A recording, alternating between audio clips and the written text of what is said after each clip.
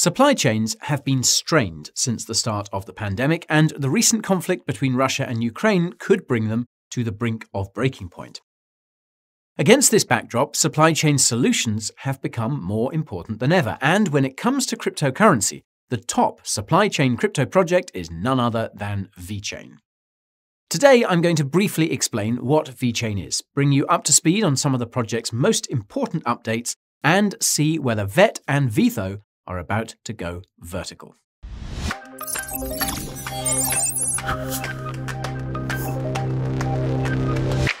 I hate to interrupt, but going on without a disclaimer could get me locked up. I'm not a financial advisor, so if that's what you came here for, you're out of luck. Education and entertainment are the only things I discuss. Please contact a financial advisor if your crypto portfolio is corrupt. If this is your first time on my crypto blog, my name is Guy and I am a crypto jock. I create high-quality crypto content that's so good it'll leave you in shock. Coins, tokens, news, reviews, and sometimes stuff that's related to stocks. If you want to join the flock, subscribe to the channel and ping that notification bell to secure your spot. If you're behind schedule, the timestamps below will be a useful tool. Just remember that watching the whole way through will help this video get shown to others like you. Now that you know what I do, let's see what Vechain has been up to. If you're not very familiar with Vechain, here's a quick rundown. Vechain was founded in 2015 by electrical engineer Sunny Lu. Vechain was created by Vechain Tech, a software company based in China. Vechain's development is coordinated by the Vechain Foundation, a non-profit based in Singapore. Vechain raised $20 million in a 2017 ICO, and its mainnet went live in the summer of 2018. Vechain's blockchain is called VTHO, and it's actually a modified fork of Ethereum's blockchain that's been optimized for supply chain solutions. In contrast to Ethereum, Vechain doesn't use proof of work or proof of stake. Instead, it uses a consensus algorithm called proof of authority, whose creation is credited to Ethereum co-founder and Polkadot founder Gavin Wood. Rather than computing power or stake, proof of authority chooses which network participant produces a block based on reputation. Now, Vechain currently has 101 authority nodes which process all transactions on its blockchain, and any prospective authority nodes must apply with and be approved by the Vechain Foundation. In addition, authority nodes must stake a minimum of 25 million VET, which is used for staking and governance. VET has a maximum supply of 86.7 billion, all of which has technically vested. In exchange for staking VET and processing transactions, authority nodes earn VTHO, which is used to pay for transaction fees on Vechain. VTHO has no maximum supply. Its inflation schedule is periodically adjusted by the Vechain Foundation with the consent of stakeholders, and 70% of any VTHO used to pay for transaction fees is burned. To ensure that Vechain isn't too centralized, most of the voting power for any changes to Vechain are held by economic nodes and X nodes, which do not process transactions but can also earn VTHO for staking VET. Now, this somewhat centralized setup allows Vechain to process around 10,000 transactions per second, which is not too shabby at all.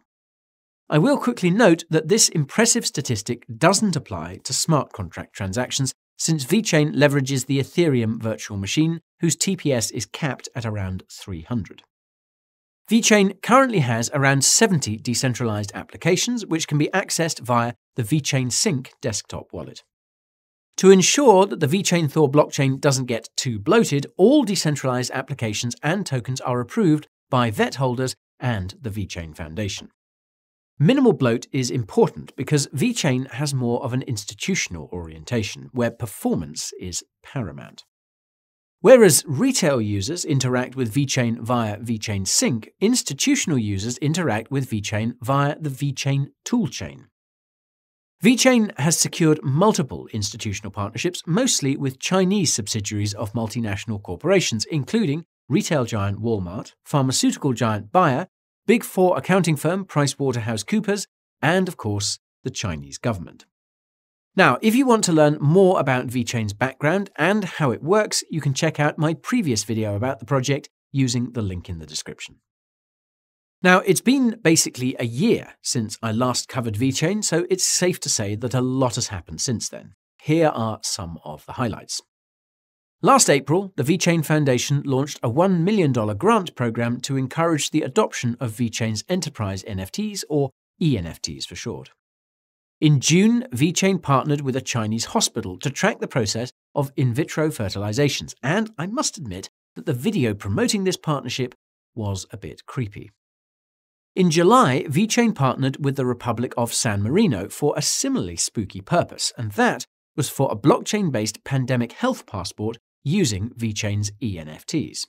Interestingly, Sunny Liu explained in a presentation that Vechain's pandemic health passports actually offer way more privacy than the ones being pushed by European governments, which he claims are violating European data protection laws and are using the pandemic as their justification for doing so.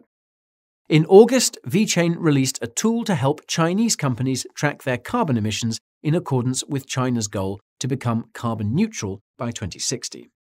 In September, the Chinese arm of PricewaterhouseCoopers revealed a tool called AirTrace, which uses Vechain Thor to track air quality in Chinese cities.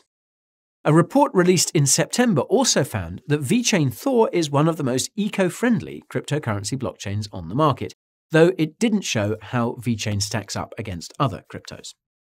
In November, the Vechain Foundation accelerated the project's pivot to sustainable development by hiring a former CTO of Big Four accounting firm Deloitte to head its new division that's focused on achieving the United Nations Sustainable Development Goals. Vechain also completed its highly anticipated Proof of Authority 2.0 upgrade, and it consisted of three major components. First, it introduced verifiable randomness as part of the process to select which authority node produces a block. Secondly, it modified the block producing process to make it next to impossible for Vechain Thor to fork. And thirdly, it sped up block finality on Vechain Thor, which apparently increased its transactions per second, though I couldn't find an updated TPS figure. Now, on that note, if you're curious about how TPS is calculated and which cryptocurrencies are the fastest, you can find out using the link in the description. Anyways, as a cherry on top, the first decentralized exchange deployed on Vechain in November, and it currently has around $20 million in total value locked. That's not much, but remember that Vechain's focus isn't DeFi. In December, Vechain partnered with the government of Inner Mongolia to track and trace agricultural products. In January this year, Vechain launched the VUSD stablecoin in conjunction with a regulated fintech startup based in the United States called Stably. Now, if that didn't give it away, VUSD is a centralized stablecoin like Circle's USDC or Paxos's USDP, meaning every VUSD in circulation is backed by US dollars sitting in a bank associated with Stably. Grayscale also revealed that it was considering creating trusts for 25 cryptocurrencies, including VET. This suggests that there may be strong institutional demand for VET in the United States. In February, the Vechain Foundation set up a new headquarters in the Republic of San Marino and will work with the government there to achieve its mission of making San Marino the first carbon-neutral country in conjunction with the UN's Sustainable Development Goals. More about that later. Shortly afterwards, Vechain revealed an upcoming platform called vCarbon, which will make it possible to track both individual and institutional carbon emissions and will eventually allow for carbon emissions trading. As far as I understand, vCarbon has yet to be released. In March, the minting portal for Vechain's VUSD stablecoin was opened to the public, making it possible for anyone to mint or redeem VUSD with actual USD. According to Vechain stats, about 5 million VUSD have been minted so far, which is not bad for 1 month. This might have to do with all the minting incentives offered by the Vechain Foundation. Billionaire venture capitalist Tim Draper also partnered with Vechain to launch the Vechain Web3 Accelerator program in association with Draper University, Tim's educational enterprise. Fun fact, Tim is actually one of the richest crypto holders out there, and he owes much of his early success to investing aggressively in the Chinese stock market when it was first getting off the ground. You can learn more about Tim and the other top crypto billionaires by using the link in the description. Anyhow, as amazing as all Vechain's developments, updates, announcements, and partnerships have been, VET has been having a hard time as far as price goes. This is for a few reasons. For starters, BTC is still recovering from its November crash, and as an altcoin, VET is highly correlated to BTC. For what it's worth, VET is in roughly the same territory as most other altcoins for the time being. While it's certainly nice to see that VET is in a long-term uptrend, it looks like VET has been setting lower highs since the crypto crash last May. This might have to do with the fact that the May crash was caused by China's crackdown on crypto mining, and China's clampdown on the industry has only accelerated since then. This is bad news for Vechain because China is where the project has secured most of its partnerships, and it's also where the software company behind Vechain is based. The good news is that Vechain seems to be expanding its presence outside of China. The Vechain Foundation's new European headquarters and the VUSD stablecoin supports this idea.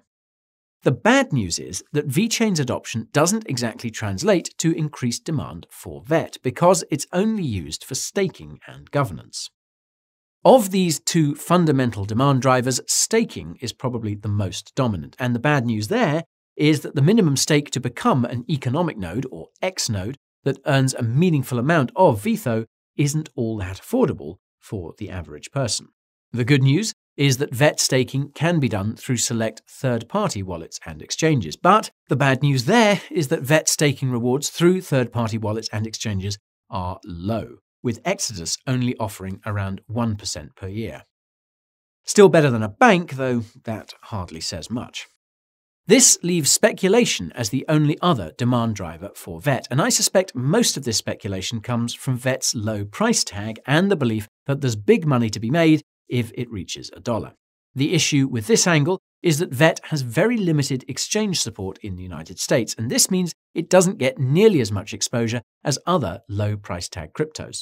As I've mentioned many times before, it's not the price tag that matters, but the market cap, and the good news there is that VET has a medium-sized market cap.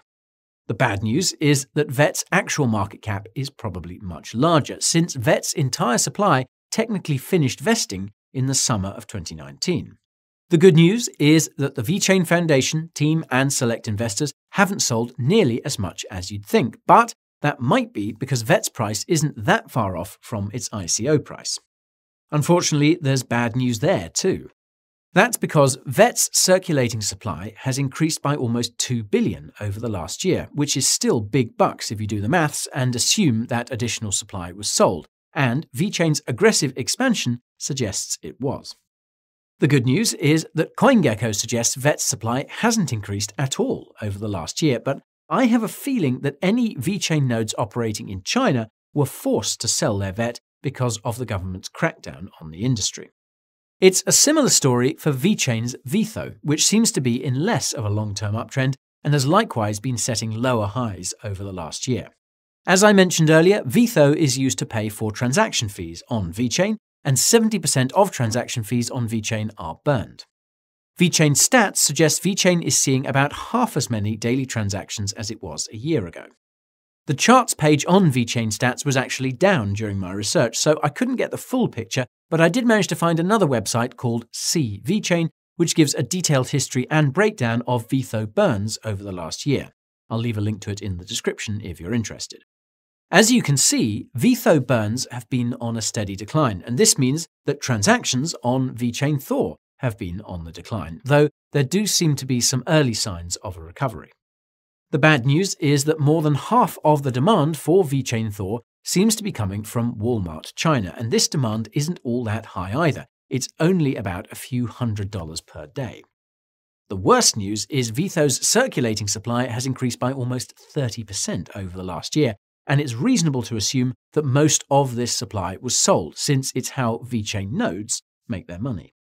To make matters even worse, the change in VTHO's circulating supply is the same on both CoinMarketCap and CoinGecko. This could mean that CoinGecko's account of Vechain's tokenomics is more accurate than CoinMarketCap's, and that means VET's supply has in fact increased by around 2 billion. There is a silver lining to VTHO's current state, however, and that's that it has a relatively small market cap. Not only that, but VTHO has a very low price tag too, which makes it catnip for many speculative retail investors. As a matter of fact, VTHO has the second lowest price tag of any crypto listed on Binance US, which is the only US exchange that currently supports it and VET. The crypto with the lowest price tag on Binance US is none other than Shiba Inu, but I have a feeling that lots of retail investors got bitten by that dog during the last run. That means it's quite possible that VTHO will start to pump for purely speculative reasons when the retail hype returns. But be warned that there will probably be a lot of selling from VeChain nodes. Now, if you've ever wondered what Shiba Inu is all about, you can find out using the link in the description. Anywho, whether VET and VTHO can reverse their downward trends ultimately depends on VeChain's upcoming milestones. Although VeChain doesn't have an official roadmap, upcoming milestones can be found in interviews by and presentations with the VeChain team, primarily VeChain founder Sunny Lu. In a Reddit AMA last April, Sunny specified that VeChain is looking to secure more institutional partnerships in Western countries, and so far, this seems to be going according to plan. In a video celebrating VeChain's 3rd anniversary last June, VeChain's developers said that they're working to address transaction history storage issues on VeChain. It's important to point out that this is a problem being faced by just about every cryptocurrency out there, particularly those with a high TPS like VeChain. This means it's quite possible that VeChain will soon be adopting a decentralized storage solution. This is something that Solana did, for example, when it decided to store its blockchain on Arweave. In the same video, another VeChain developer said that they're working on cross-chain solutions, though he didn't specify which chains they're looking to bridge to, nor when these bridges will be complete. In various interviews in the second half of last year, Sunny made it clear that VeChain had officially shifted its focus from supply chain management to sustainable development, specifically the Sustainable Development Goals of the Chinese government and the United Nations. In a recent interview with another crypto YouTuber called Thinking Crypto, Sunny specified the 3 things that VeChain is looking to accomplish in the short to medium term as part of its new niche.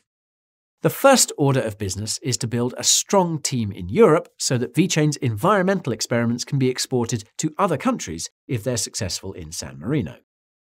The second initiative is ongoing, and that's VeChain's grants program, which Sunny hopes will attract developers who are interested in making VeChain's new vision a reality. The third aim is upcoming, and that's the series of VeChain accelerator programs hosted by Draper University in the United States. And speaking of Thinking Crypto, you can find out what other crypto YouTubers I watch by using the link in the description. I digress. This brings me to my concerns about VeChain, and I do have a few. I'll start by saying that most of my concerns relate to the extreme pressure VeChain is probably experiencing because of China's crackdown on crypto. As I said in my previous video about the project, VeChain has been dealt the difficult task of balancing the wants and needs of international institutions, Western investors, and the Chinese government. VeChain clearly has a close relationship with the latter, and this means it's probably going to be hard for the project to receive adoption in Western countries, especially since some of them are starting to accuse China of being complicit in Russia's invasion of Ukraine, and are even threatening sanctions. From where I'm standing, it looks like VeChain's pivot to sustainable development is the project's way of walking this increasingly fine line. Western governments are desperate to decarbonize in accordance with the United Nations Sustainable Development Goals, and the Chinese government has grand plans of its own in that regard. My concern there is that VeChain is using a one-size-fits-all approach when it comes to its track and trace tactics. Put simply, what Sunny suggested in his recent interviews is that VeChain wants to create a kind of carbon credit score for both individuals and institutions. This system will not only reward individuals and institutions that act in accordance with the UN's Sustainable Development Goals, but they'll also punish them if they do anything that's not in accordance with these goals. Sunny specified that this would involve, quote, digitizing every behavior and, quote, submitting reports to authorities. And of course, the government will decide what is incentivized and what isn't. Sunny even shared an illustration of what this will look like in one of his aforementioned presentations, and this is exactly what's being rolled out in San Marino as I speak. Now, to be fair, this might not be something Vechain is itself pushing for, because the international organizations behind these utopian initiatives have explicitly stated this dystopian system is what they want, and the San Marino government is certainly on the same page there. In any case, it's clear that this isn't a system that the average person is going to embrace voluntarily, and that means Vechain could see a whole new kind of adoption hurdle arise if the project goes down this path. For what it's worth, Vechain has proven that it's willing and able to pivot when adoption starts to decline. Vechain has so far been very successful in its shift in focus, and I foresee additional avenues being opened up by Vechain's grants and especially Draper University's Accelerator program. With a bit of luck, new use cases will be created that drive enough demand for VET and VTHO to climb to new all-time highs. And if you think Vechain's sustainable development plans are scary, then you probably haven't heard of ESG. You can find out more about that by using, of course, the link in the description. And that's it for today's Vechain update. If you found it informative, smash that like button. If you plan on coming back, subscribe to the channel and ping that notification bell. If you're looking for more from me, check out my second channel called Coin Bureau Clips. I even have a podcast that you can find on most major podcasting platforms like Spotify. If you're addicted to social media, I'm on there too. Twitter, Instagram, and TikTok are a few spots. There's also my Telegram channel, which is perfect if you're struggling to keep up with the crypto market. If you don't have the time for this sort of stuff, then consider subscribing to my weekly newsletter. It's where I reveal my personal crypto portfolio, tell you which cryptos I'll be covering next, and give insider info about what's going on in the crypto market. If you want to make the most of the crypto market, my deals page is the way to go.